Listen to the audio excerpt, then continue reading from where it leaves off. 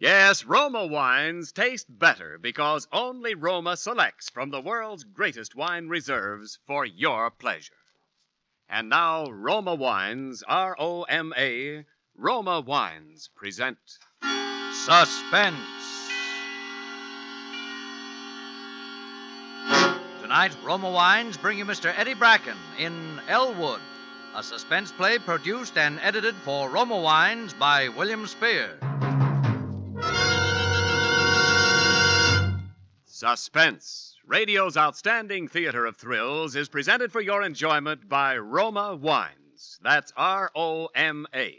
Roma Wines, those better-tasting California wines enjoyed by more Americans than any other wine. For friendly entertaining, for delightful dining. Yes, right now, a glassful would be very pleasant as Roma Wines bring you Eddie Bracken in a remarkable tale of Suspense.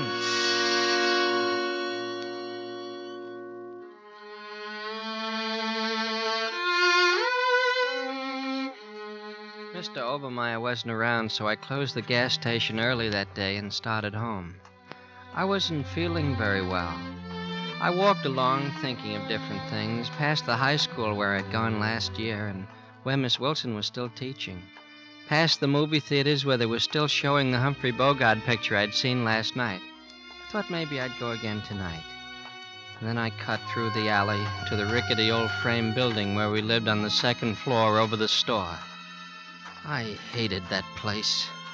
Every time I got near it, I hated it worse. It was no kind of a place for us to be living. I went up the back stairs. I could hear Mom and Sis in the kitchen, so I went straight to my own room and locked the door. I pulled up the old floorboard and got out my things and spread them on the bed. I pinned on the Flyers watch, that is his wings, and strapped on the chronograph-type watch. It said "To Jimmy" from Jane on it. I looked at myself in the mirror.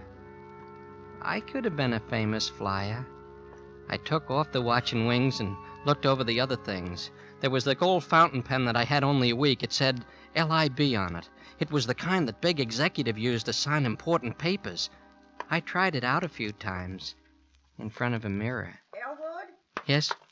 Elwood! All right, Mother. All right.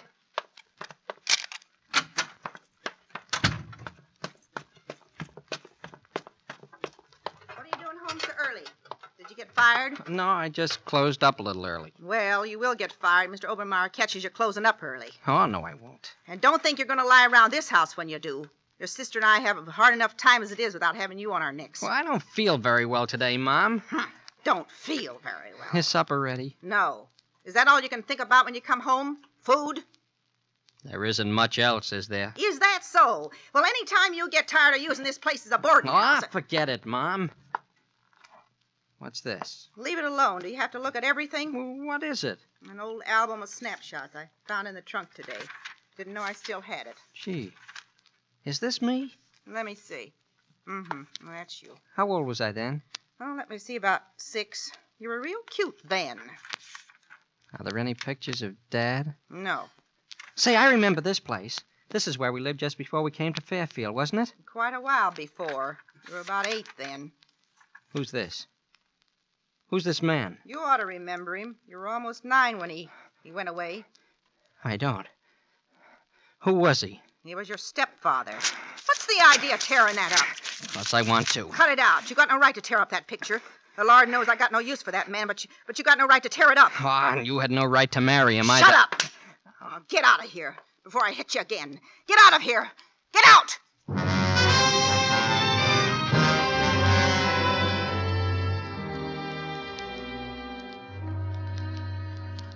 I went back to my room.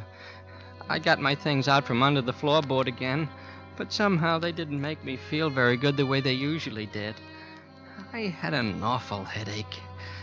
Pretty soon I put on my hat and went out.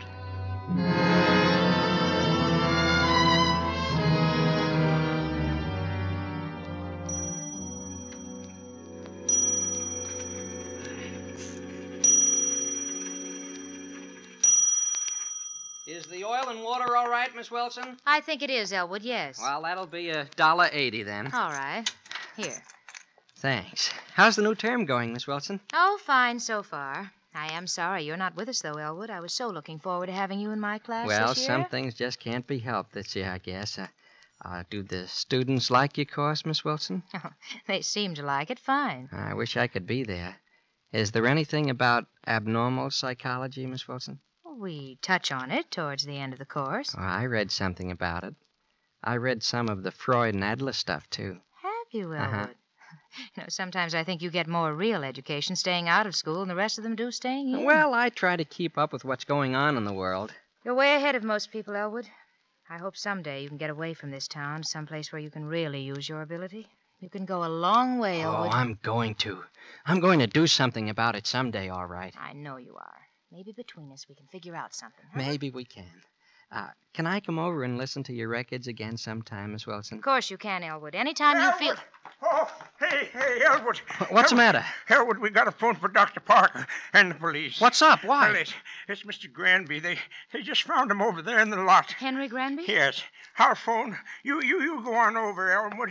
Maybe you can do something. All right. You want to come, Miss Wilson? Yes, I will. I guess it must be over there on the corner where the people are. Yeah, people crowd around awful quick at something like this, don't they? Oh, they certainly do. Maybe you don't want to look. Well, no. Oh, that's Mr. Granby, all right. Elwood, what happened to him? There's not much use in calling a doctor. Oh, dear, is he? Well, you can see. He's been strangled, Miss Wilson. He's dead.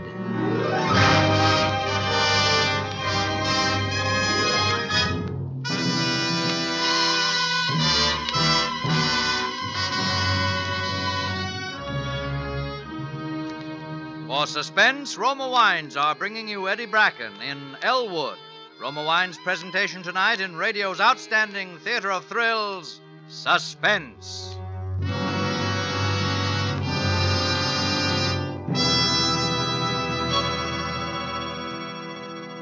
Between the acts of Suspense, this is Ken Niles for Roma Wines.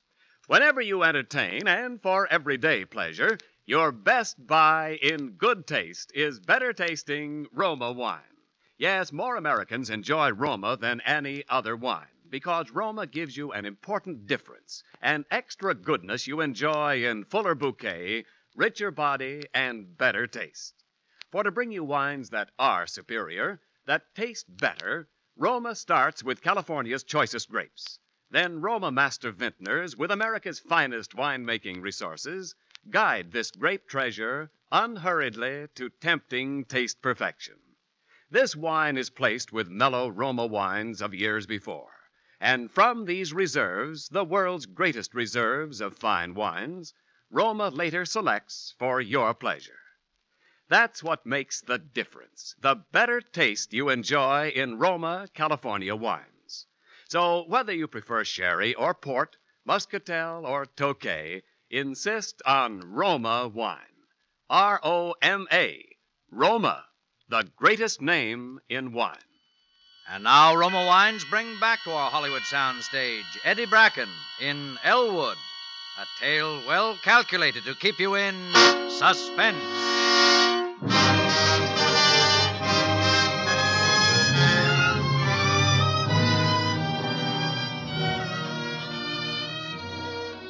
Finding Mr. Granby murdered created a terrific commotion. At first, they thought some tramp did it, but they couldn't find anything missing except a Phi Beta Kappa key. So they figured someone in town must have done it, because there were quite a lot of people who didn't like Mr. Granby at all. You can imagine how that made them feel, a little town like ours where everybody knew everybody else, and someone you might say hello to a dozen times a day, was a murderer. Friday was my afternoon off, and I was walking around town, and I ran into Miss Wilson and Winnie Hawks. Why, hello, Elwood. Oh, hello, Miss Wilson. Hi, Winnie. Elwood Parsons, I do wish you'd stop calling me Winnie. My name is Winifred. In fact, it's Miss Hawks to mere acquaintances. I always used to call you Winnie. That was years ago when I was just a child. Winifred's 17 now, Elwood. She's a young lady. Well, at least I'm old enough to be addressed by my right name. Okay, Winnie. All right, then, Ellie. Say, Winnie, what's that? What? That hanging on your bracelet. Oh, that. That's just a little gold football. Andy Sawyer gave it to me. Gee, that's nice. Oh, it's all right. The whole varsity got them. Anybody might have one. Anybody? Yes, even you, if you'd ever taken the trouble to go out for the team. The football equipment cost too much. Say, hear anything new about the murder? New! My father says that if the police can't do anything, it's high time the citizens took things into their own hands. He's forming a vigilante committee. Oh, Winifred. Well, we have to do something, don't we? After all, there's a murderer running around loose. How do we know? It might be anybody. Sure, it might be anybody. Well, of course, I suppose it might, Listen, will both of you swear not to tell us to a living soul? What, Winifred? My father thinks he knows who did it, the murder. Does he? He thinks it's old man Krantz. In the first place, there's something wrong with him living up there in that old shack all alone. And in the second place, he's a foreigner. Oh, Winifred, what's that got to do with it? Well, he could have done it. My father thinks he's somebody who's crazy, a fiend. That's the craziest thing I ever heard. Old man Krantz, a fiend. Well, just because you're such bosom pals Tell your with father to guess again, Winnie. Old man Krantz wouldn't hurt anybody. How do you know? Old man Krantz, he wouldn't hurt a fly. He wouldn't dare.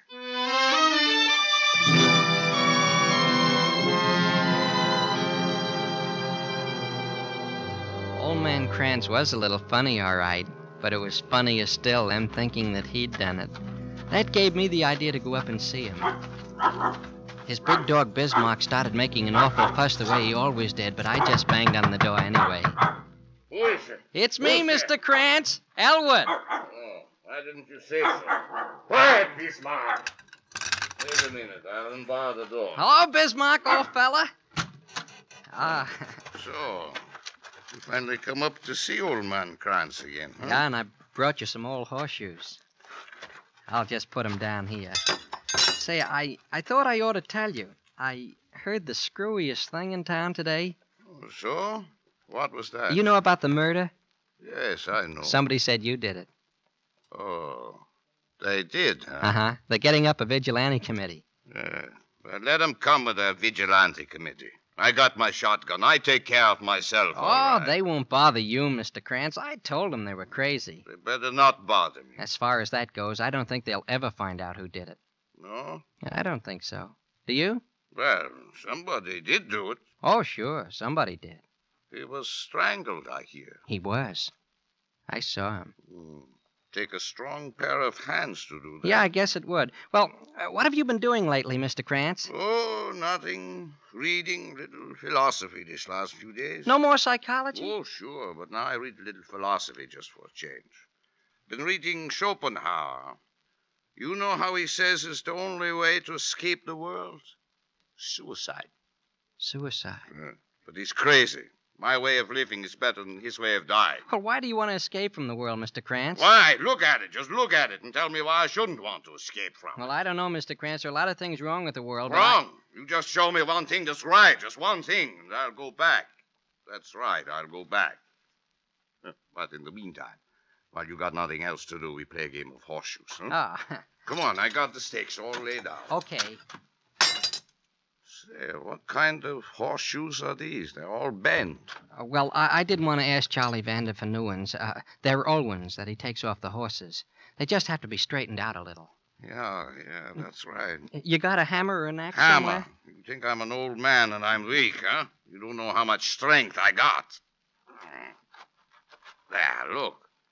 I straighten it with my bare hands. Shucks, I bet I can do it. Huh. Go ahead, try. All right. There. See? Yes.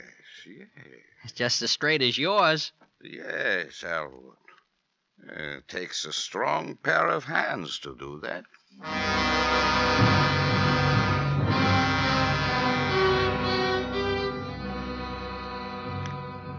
I didn't feel very well that night. I tried on my Phi Beta Kappa key that I had in front of a mirror, and then I put it back in the place under the floor, and then I put on my hat and went out. You know what? The next day they found Winnie Hawks. She was dead.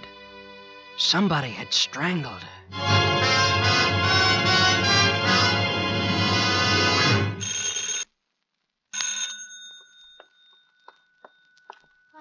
Hello, Elwood. Come in. I haven't seen you for quite a while, and I know. thought... Everyone's been so upset. It was such an awful thing. What? About Winifred. Oh, yes. It's strange what fate does. Oh, it's something a little more horrible than fate, I'm afraid. I thought maybe you wouldn't want to go out. I thought maybe you might like to listen to some music tonight, Miss Wilson. Why, yes, I'd love to. As a matter of fact, I've just got a new album of Stravinsky. They say it's very good. Oh, Stravinsky's wonderful. I think it's terribly exciting and emotional, don't you? Well, yes. And so imaginative. I'll get out the records if you'll start... What's that you got there, Elwood? What? That thing you're tossing up and down your hand? Oh, that's just a little watch charm I found. I carry it in my pocket, sort of for luck. It was a gold football, wasn't it? Yeah, I found it. I guess some fella lost it. Oh. Okay, sis, I'm leaving. Oh, hello, Dick. Oh, hi, Elwood. All right, Dick. Dad's here, so don't worry. No, Going hunting? Oh, the rifle. Hunting? You bet I am. Half the town is tonight. Didn't you know, Elwood? The committee's patrolling the streets because of the murderer. Oh, yes. I heard something about it. You ought to join up. It's every man's duty with a fiend like that on the loose. Well, maybe I will. Well, so long. Good night. Good night, Dick. Shall I put on the first record, Miss Wilson? Yes, all right.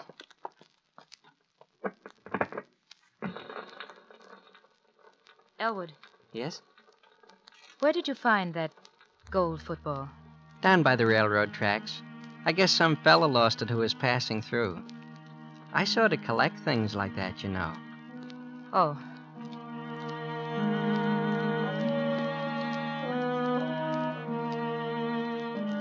Oh, that music is wonderful. It makes me want to do things, big things. You've been a wonderful help to me, Miss Wilson. I like to help people that I think will benefit by it. So perhaps someday they can accomplish something. I'm going to accomplish something someday, Miss Wilson. In a way, I already have. Sometimes I thought, if I were only a little bit older, or you were a little younger, well, That's one thing we know we can't accomplish, isn't it? We can't change our ages. No, we can't accomplish that. That's a lovely watch you have on, Miss Wilson. Oh, this. I've never seen you wear that one before. A friend of mine brought it back from Europe. May I see it? Of course. It's kind of complicated, isn't it? Yes, it's one of those Swiss ones. It tells the day of the month, too. Oh, it's really lovely. I'm glad you like it. I'd like to have a watch like that. Elwood, I can't listen anymore. I hope you'll excuse me. What's the matter, Miss Wilson? I'm very sorry, but suddenly I have a very bad headache. Oh, of course. I understand, Miss Wilson. Thank you, Elwood. Oh, you have nothing to thank me for, Miss Wilson. I'll go now. All right. Good night, Elwood. Good night, Miss Wilson.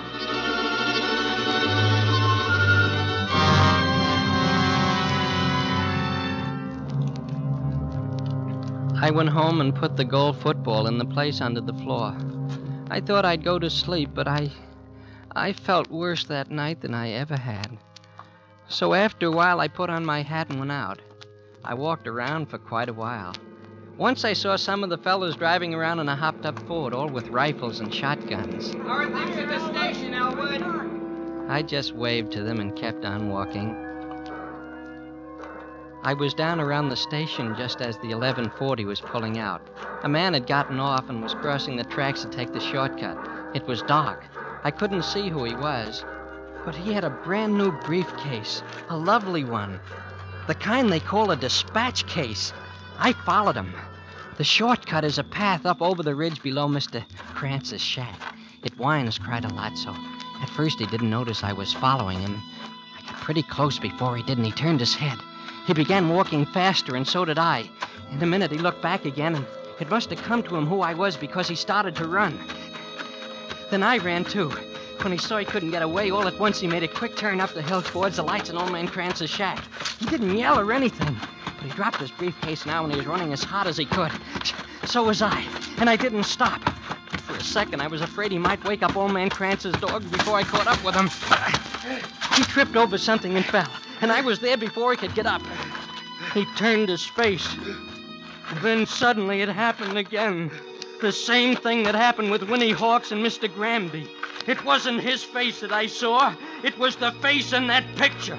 The face of my stepfather. My hands were closing around his throat.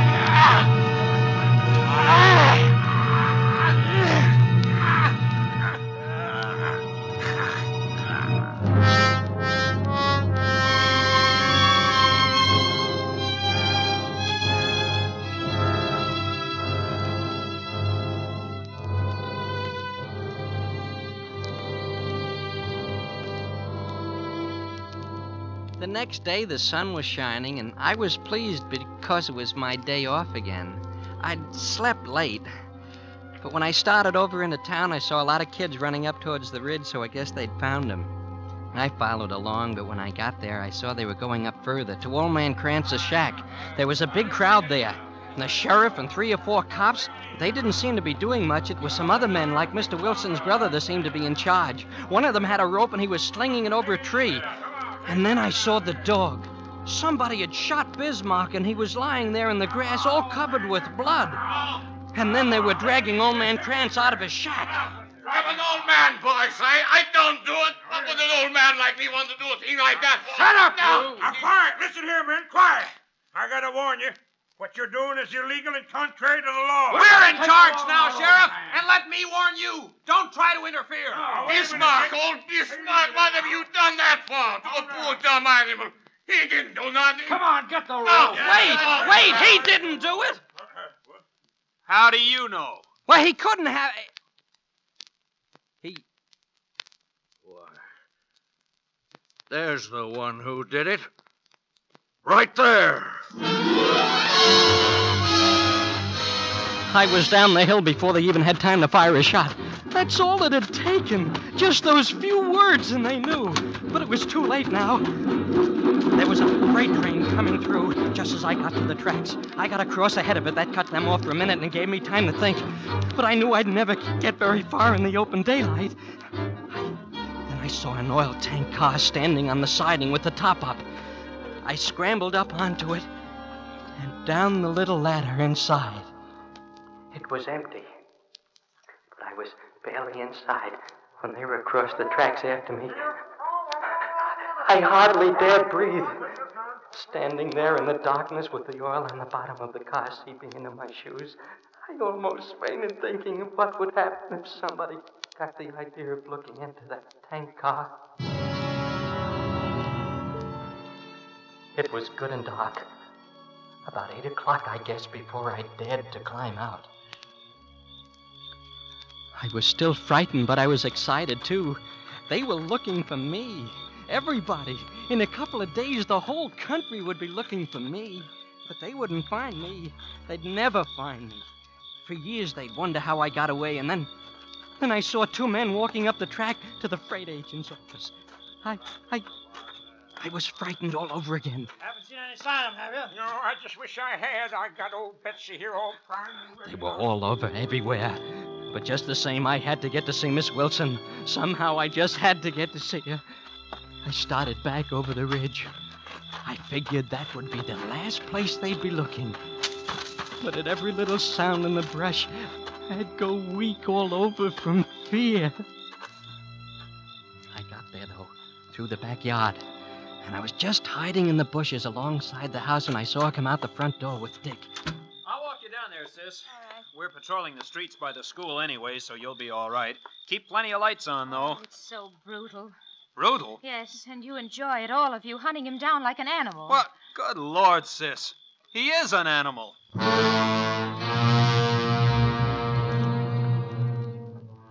So I was an animal. Well, all right, then, I was an animal. But I was a lot smarter animal than any of them. I knew she was going to the school, and I knew how to get into the basement. It was awful easy, really. And I was already inside when I heard her arrive. She had the place blazing with lights, but her room was right next to the basement stairway, and there was a fuse box just at the head of the stairs. It was almost too easy. Of course, I couldn't see her in there when I opened the door. Who's there? Miss Wilson? Don't be afraid, Miss Wilson. Elwood? I just want to talk to you, Miss Wilson. Elwood, no. I just wanted to tell you why I did those things. You're a psychologist. You'll understand. Please, go away. It was those things like the Elwood. gold football, like your watch. Oh, Do you have your watch with you tonight, Miss Don't Wilson? come I near know me. you have it. Don't. Nobody ever No. gave me a watch. No. They wouldn't even if I asked them for it. No. They try to keep it from me. So I just have to take it.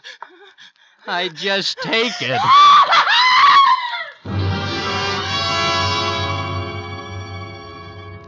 They were coming down the hall. The lights were on all of a sudden. There was only one way out. The window. I was cut some when I hit the ground, but I was all right. I started to run. And then I saw someone in front of me. He was aiming right at me. I turned and I ran the other way. I fell, but something hit me. I tried to get up. Something hit me again. That's all I can remember.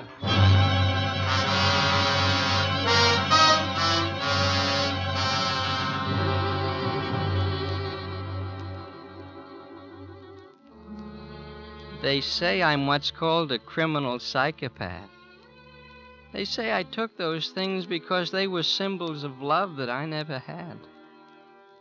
They say I killed those people because they represented my stepfather, and I thought he'd kept me from being loved. They say they don't know whether I should be sent to an asylum or go to a trial. But I don't see why they go to all this trouble. Because they say anyway, I'm going to die.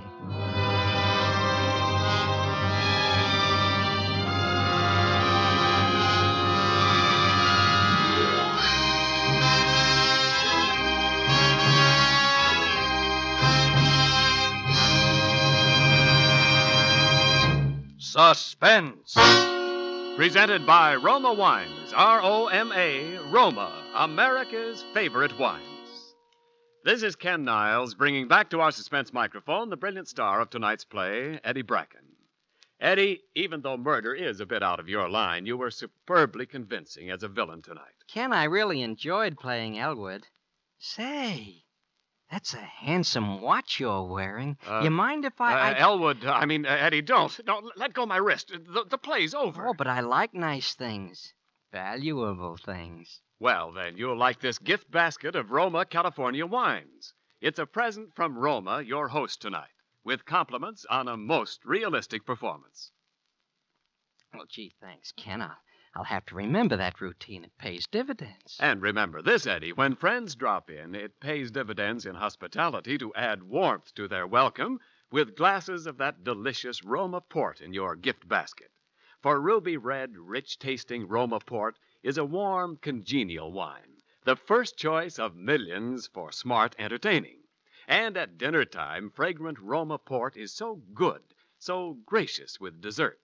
Yes, real hospitality calls for Roma port on hand, always. Well, I know how popular Roma port is, Ken. Well, Eddie, here's the reason. You see, in all Roma wines, you enjoy an important difference, an extra goodness born of fuller bouquet, richer body, and better taste. And because only Roma wines give you this extra goodness, more Americans enjoy Roma than any other wine. Solid, Ken, solid. Thank you and good night. Eddie Bracken may be heard on his own program, For Texaco, and is currently being seen in the Paramount production, Ladies' Man. Tonight's suspense play was written by Robert Richards. Next Thursday, same time, you will hear Mr. Howard De Silva as star of Suspense. Produced by William Spear for the Roma Wine Company of Fresno, California. In the coming weeks, Suspense will present such stars as James Stewart, Nancy Kelly, and others. Make it a point to listen each Thursday to Suspense, radio's outstanding theater of thrills. This is CBS, the Columbia Broadcasting System.